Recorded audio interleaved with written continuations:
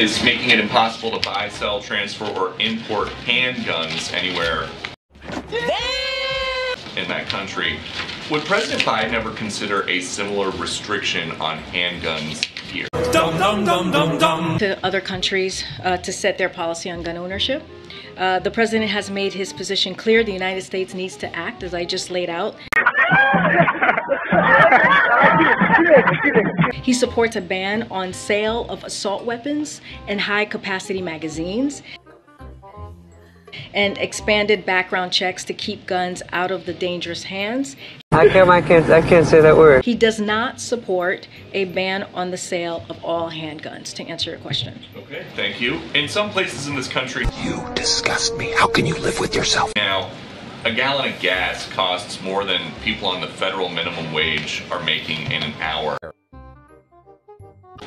What does the White House want these people to do? Just stop driving to work?